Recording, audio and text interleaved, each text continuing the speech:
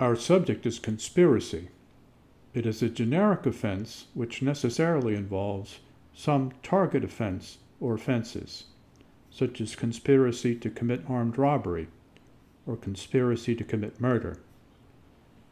Conspiracy doctrine rests on the idea that concerted criminality poses a special danger to society, one that is greater than uncoordinated criminality perpetrated by individuals. You should get into the habit of mentioning the target offense or offenses each time you speak of a charge of conspiracy. Never leave anyone wondering, conspiracy to do what, any more than you would leave anyone wondering, attempt to do what, or accessory to what. Avoid using the term collusion, which is a journalist's concept, not a lawyer's. Similarly to what we saw in the case of attempt liability, punishment for a conspiracy to commit offense X is not always pegged to the grade of the target offense X. This means that in some jurisdictions, and for some target offenses, the punishment for conspiring to commit X is significantly greater than that for simply committing X without conspiring. Moreover, conspiracy is an inchoate offense, like attempt, meaning that a defendant can be convicted of conspiracy to commit X, even though X was not in fact committed or even attempted. Charging a conspiracy to commit X also gives the prosecution a number of procedural advantages, which are covered not here, but in advanced elective courses. For our purposes, we need only note the misgivings that many commentators have voiced about the potential reach of the law of conspiracy. The famed criminal defense lawyer Clarence Darrow wrote, "If there are still any citizens interested in protecting human liberty, let them study the conspiracy laws of the United States." Because it criminalizes networks of interaction that can be of enormous size and complexity, Justice Robert Jackson referred to conspiracy as that elastic, sprawling, and pervasive offense. We can only guess what Justice Jackson and Clarence Darrow would have had to say about more recent federal statutes, such as RICO, the Racketeer Influenced and Corrupt Organizations Act, which go even further than the law of conspiracy to give prosecutors an arsenal of weapons to use against organized crime. We do not have time in our first-year course even to do justice to the many facets of conspiracy. How should we define the term criminal conspiracy? It is usual to cite Justice Holmes's dictum, "A conspiracy is a partnership in criminal purposes." To abbreviate this to a partnership in crime could obscure the fact that a conspiracy to commit X can be charged in addition to the commission of X, and can be charged even if X was never in fact committed or attempted.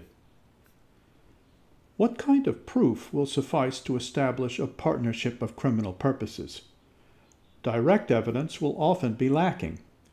Courts allow evidence of similar actions of alleged co-conspirators to go to the jury when, but only when, the nature of the acts would logically require coordination and planning.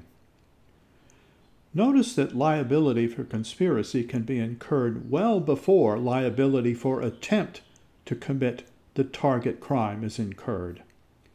Is the actus reus then simply the agreement and purposes?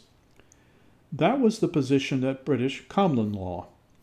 In a prosecution for conspiring to rebel against the Crown, the court wrote, "It seems an absurdity to say that procuring a single stand of arms should be a sufficient overt act to make the disloyal design indictable, but that conspiring with 1,000 men to enlist should not." But American courts have often insisted that the prosecution show, in addition to the agreement and purposes, some overt act showing that the agreement is at work and not mere talk. But there are many exceptions, and in the case of some federal statutes, the absence of an express overt act element has been interpreted as conveying a congressional intention not to require the prosecution to prove one. Now let's consider further the mens rea of conspiracy. The actus reus is an agreement in criminal purposes, with or without a separate overt act, which might not qualify as unequivocal or substantial if viewed from the perspective of the law of attempts. But what of those who knowingly facilitate the criminal conduct of others? We have already encountered this issue in connection with accessorial liability, where the settled doctrine, apart from the most serious offenses, is that purpose must be shown over and above knowing facilitation.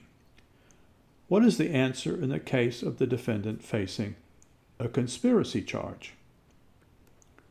The case of People versus Lauria opens a window for us. Lauria ran an answering service which a number of his customers, not all of them, used in order to prostitute themselves sexually.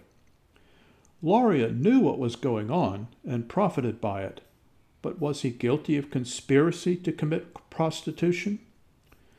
The Lauria court framed the question in terms of the quality of proof of knowing facilitation that might support a jury inference of purpose. Lauria sifted the precedents and found sufficient evidence in cases involving inflated prices, sale of goods with no legitimate use, sales in outsized quantities, where sales are much of a seller's business, and where the sale is known to facilitate a serious crime. Fortunately for Lauria, the court found that the evidence in his case could not warrant a jury inference of purpose. For all the evidence showed, Lauria was merely charging the prevailing market rate for a service that prostitutes could easily find elsewhere and which other customers used lawfully. It will be useful to compare conspiracy doctrine to attempt doctrine.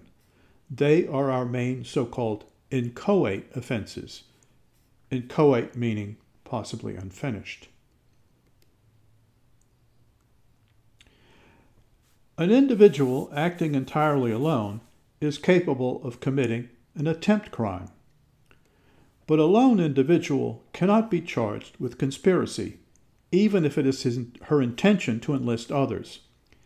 It takes two to tango, two or more, and each conspirator is deemed to be a co-conspirator of everyone else involved in the conspiracy, whether or not known to each other. If an attempt is successful, a charge of attempt cannot be added to the charge for the completed target offense.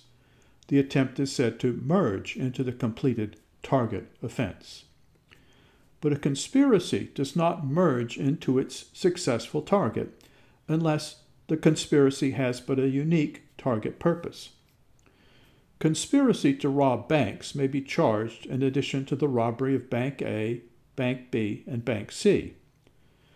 But conspiracy to murder Bob's uncle cannot be charged under the Model Penal Code in addition to the murder of Bob's uncle.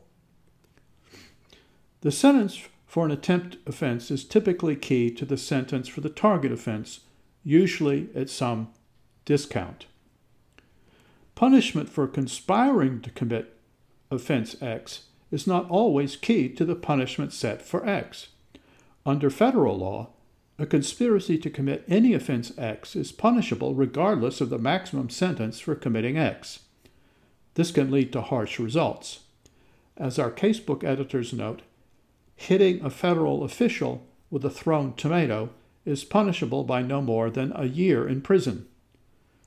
But conspiracy to throw the tomato is punishable by up to 5 years in prison, even if the tomato is never thrown.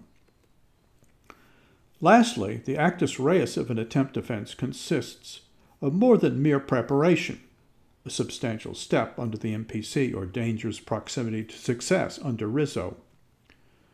But the bare agreement sufficed at common law, And under American statutes that require some overt act, the act need not constitute much more than some merely preparatory step.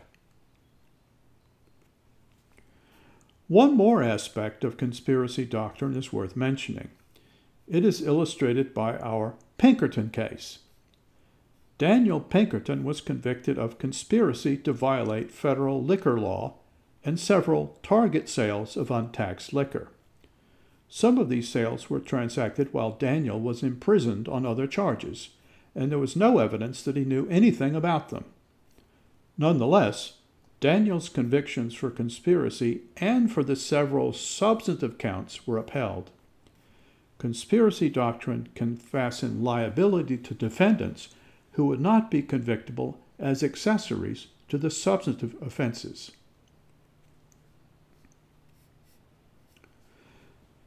To convict an accessory, it must be proven that it was the defendant's purpose that the conduct constituting the substantive offense occur.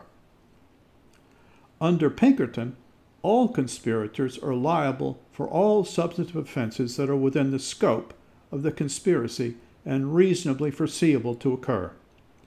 Daniel Pinkerton was part of an ongoing conspiracy to sell moonshine, and it was reasonably foreseeable, even from prison, that his brother would continue the business until Daniel was released.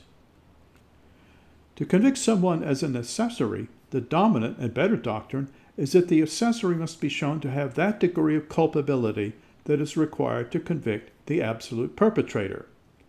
Note, of course, that jurisdictions that accept the Luparello doctrine require less than that.